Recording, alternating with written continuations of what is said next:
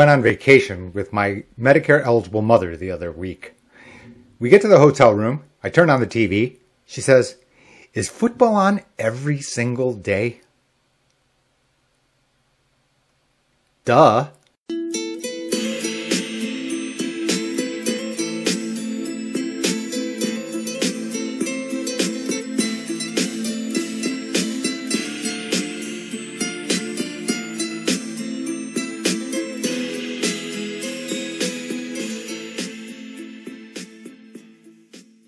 For me, the press has buried the lead.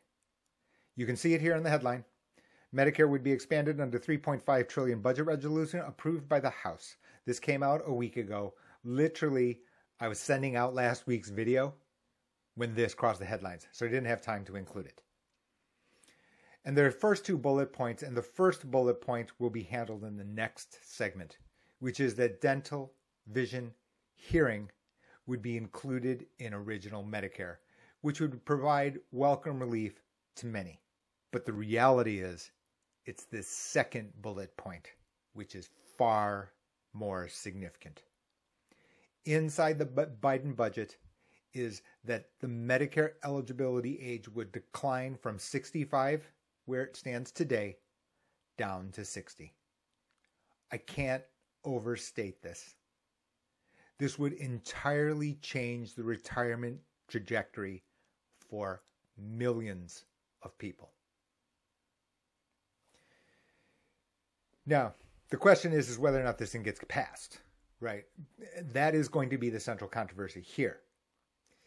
And the reality is that I'd probably not say that this is going to be likely. 50-50? Probably not. Why would I say that? And it's very, very simple. The opponents are organized. The supporters are disorganized. We can see this all over the map, especially when it comes to health insurance markets, right? Which is, we've had all sorts of organized parties, AARP, creating intentional distortions to try to influence policymakers. They created a thing called no age tax. Don't get me started. I've already been on the soapbox telling people how distorted this actual slogan is, has been, and to what degree the AARP actually tried to twist mathematic probability facts upon which all health insurance prices are based. Anyway, I got to calm down. The issue here is that in a similar way that there are opponents to Medicare for all, expanding the Medicare eligibility pool from 65 to 60 would dramatically reduce the compensation, the payments made to doctors and hospitals. This is the issue. You can see from prior video, even last week's video, I went to talk about the fact that hospital prices are supposed to be transparent, and then you saw this New York Times article where all of the prices were all over the map, $1,000 difference for a simple MRI, which takes 20 seconds. From plan to plan, even at the same hospital, the price varied wildly. And the reason it varies wildly is because these are all negotiated contracts with substantial amounts of flexibility among the parties. Healthcare provider, hospital, insurance company. Under Medicare, that flexibility goes away. And the simple reason is that Medicare, the CMS, they set an indexed price list for every single healthcare procedure. So as a result, the amount of compensation that the doctor, hospital would actually be paid if a huge number more of Medicare beneficiaries were all of a sudden, at the flip of a switch, Medicare eligible, it would decline overnight. In addition to that, the amount of margin that the health insurance companies would be able to make because of the fact that they're not that flexibility in pricing, would also decline. Those three groups, organized. Absolutely organized. They were organized for Medicare for All. They'll be organized here to try to oppose this second bullet point from the article on your screen, which is to reduce the Medicare eligibility age from 65 to 60. On the other hand, the supporters are nowhere to be found. In other words, there are parties who should be wildly supportive of this.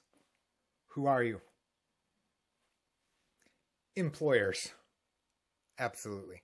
Of every stripe. Right? Because all of a sudden, the burden, the cost of the persons who are either active or retired would precipitously drop. Why? Because, for example, let's just take a small business. You're 62 and full-time working. You can take your employer's provided plan. Maybe your employer kicks in 50%. You're still responsible for 50% of something that costs $1,000 a month. That's still $500 a month. Under Medicare, what would it be? It would be the Part B premium plus either Medicare Advantage, which could be zero, or Medigap. There are going to be ripple effects because Medigap pricing is going to change as a result if the eligibility age declined from 65 to 60. That is yet to be seen. Nevertheless, do I think it would be anywhere close to $1,000 a month? Certainly not.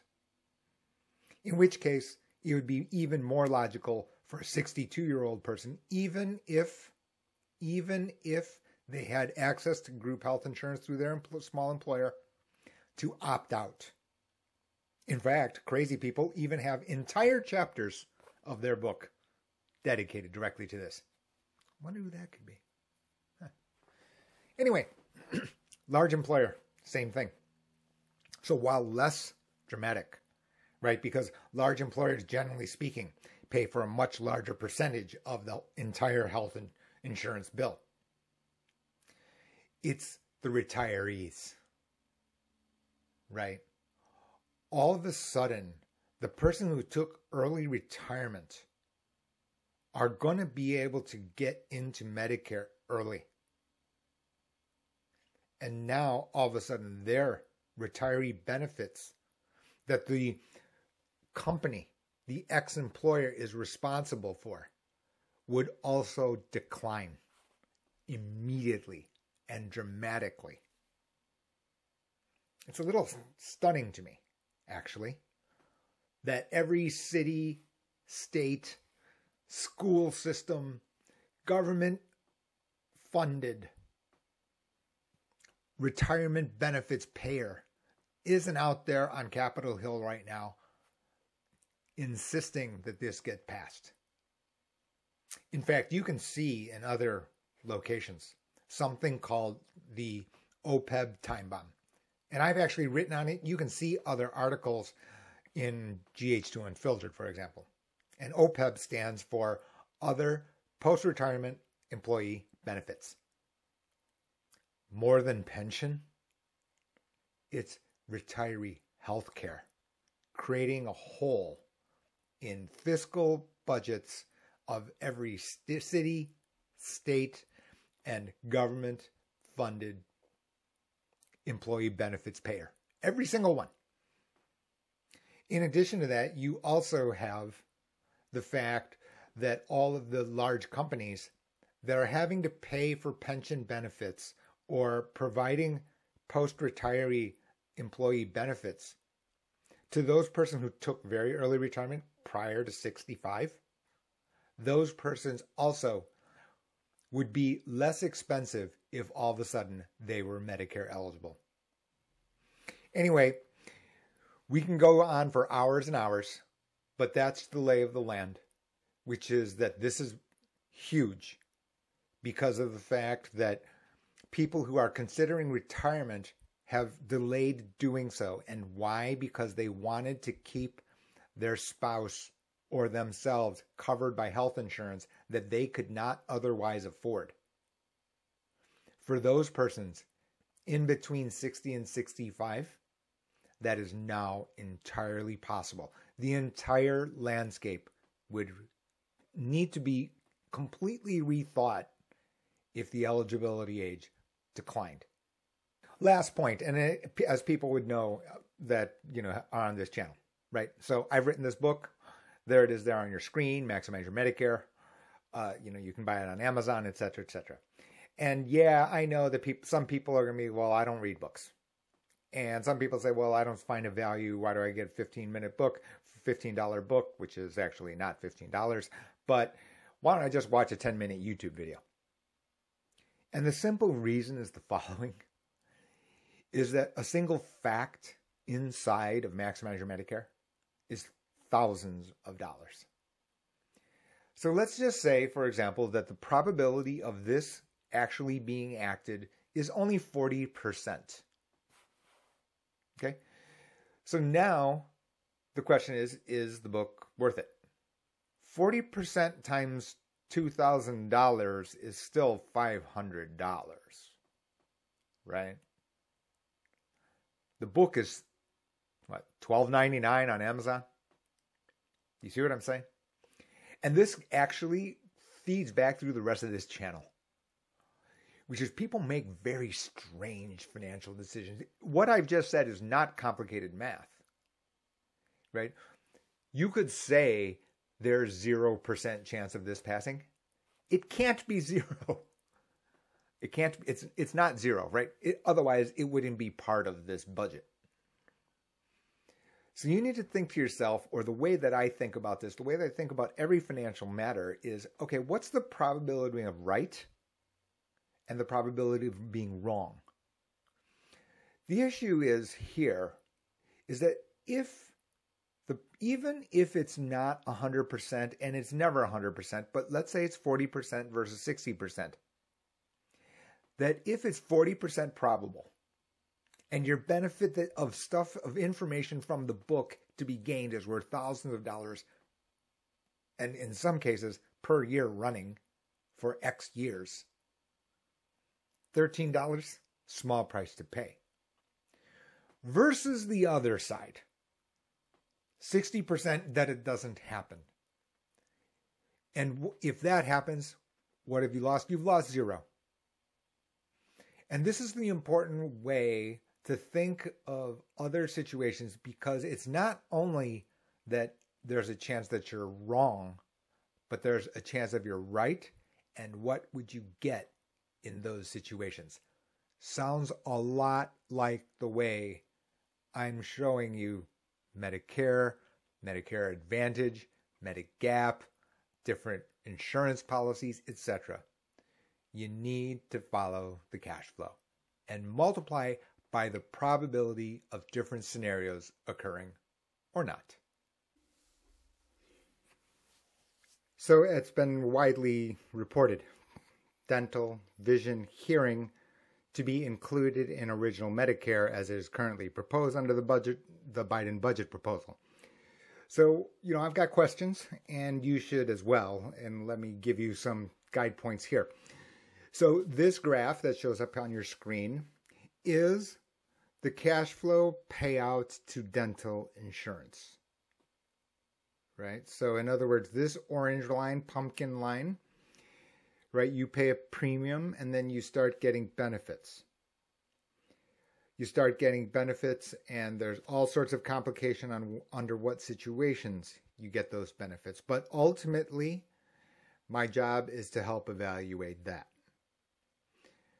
The key thing here is you can see that the pumpkin line, orange line starts to increase, which means that you start to collect benefits. You don't have to pay as much. You don't pay the full price for certain dental services.